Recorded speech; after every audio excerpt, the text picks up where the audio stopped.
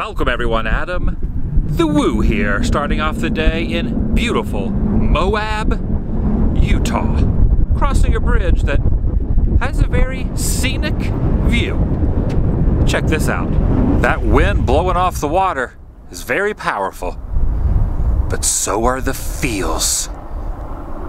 Soak it in. Join me, shall you?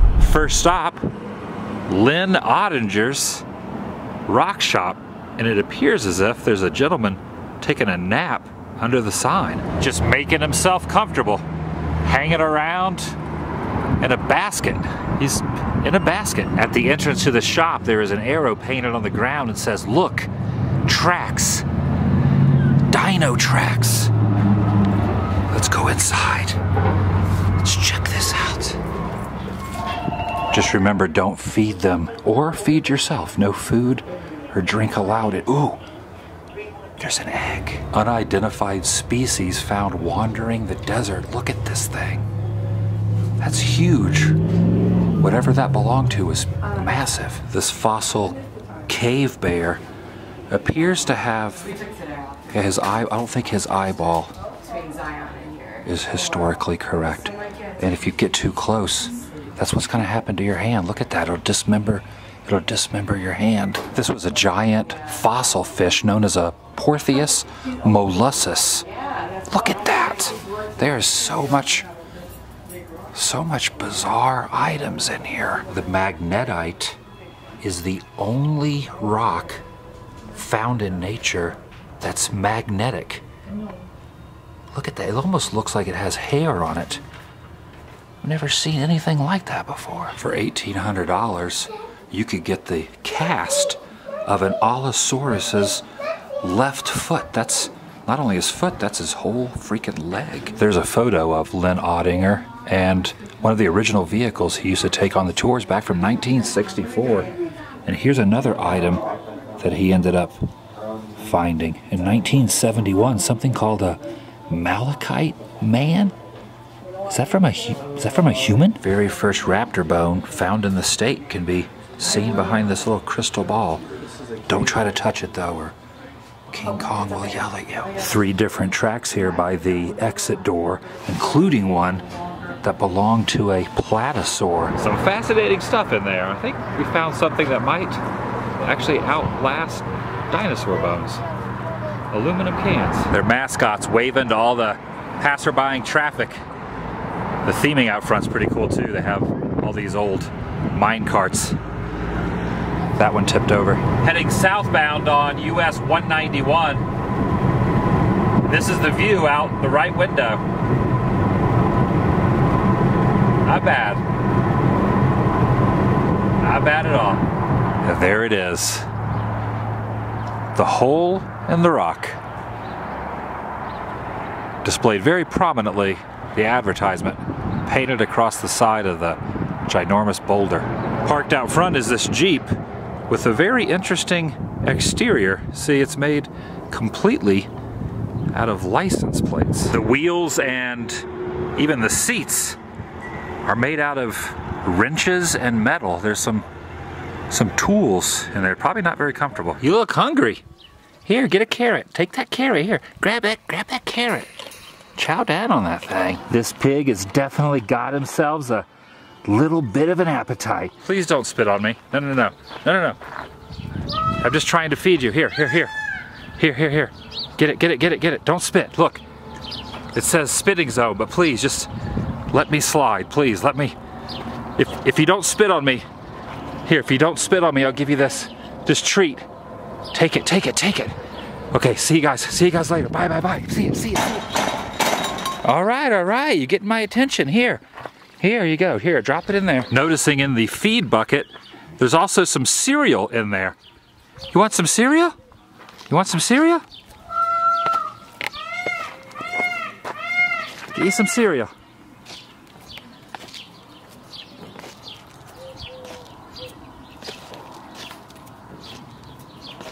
Feel free to stop at any time. You're just gonna keep going? You done? Okay. Gosh, I didn't think you were ever gonna stop. This tiki has a spring on his neck. I don't know if I've ever seen a tiki with a dislodged head and a neck of a spring before. That's different. Around the back looks to be like there's some old neon from some of the local motels.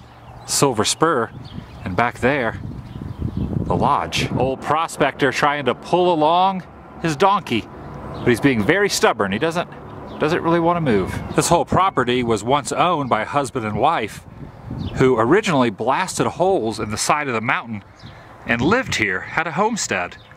And when they passed away, they were laid to rest right up here in this cavern. The Christensens. Albert died in 1957, but his wife kept the place running, opened a trading post, and she eventually passed away in 1974. According to this sign, Bigfoot is down here in the shrub. Oh, there he is. Down in the shrubs. That's... Oh, I get it. It's just a Bigfoot. Don't quite understand this, however. U.S. Army property, no trespassing, but if I peek over the fence line, there's some sort of weird chair with something that you put on your head and this mechanism.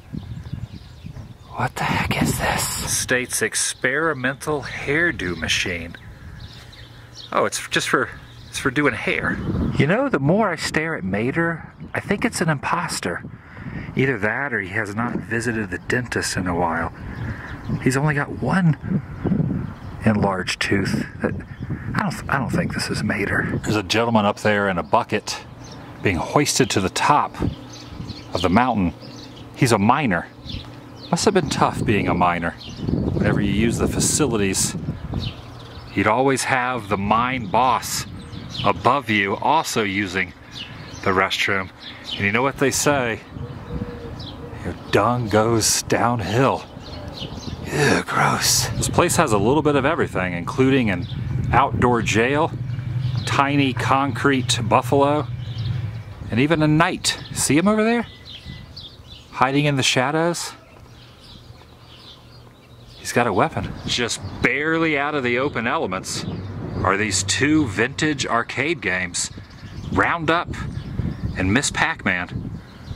Sadly, neither one of them are working. Almost like a miniature Mount Rushmore. There's FDR carved in the side. Just staring out, staring out. You can see where they placed the rooms inside, where they blasted out the holes. I think you can go inside there. 5,000 square foot home. Yep, a 12-minute tour is available. However, this doesn't look good.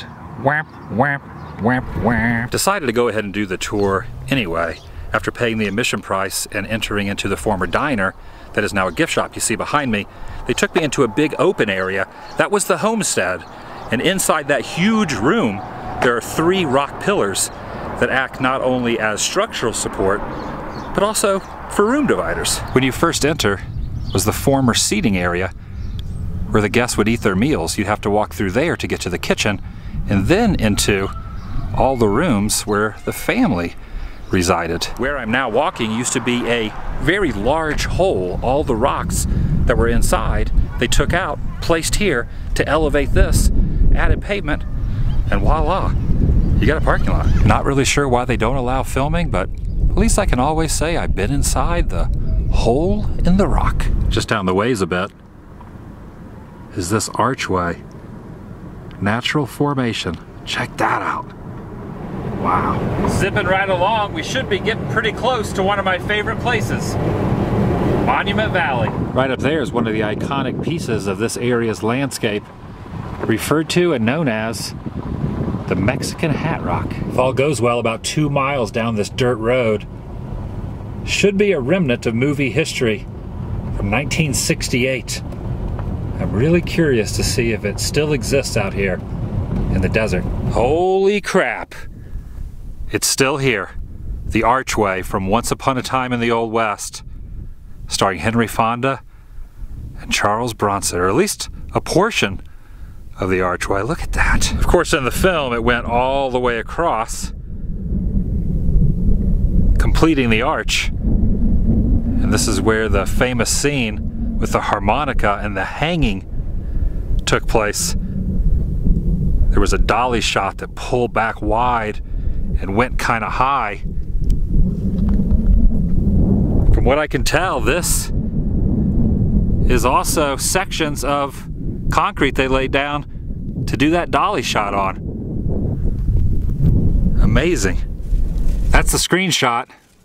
Monument Valley in the back, and there's the arch. That image was also used in even one of the movie posters.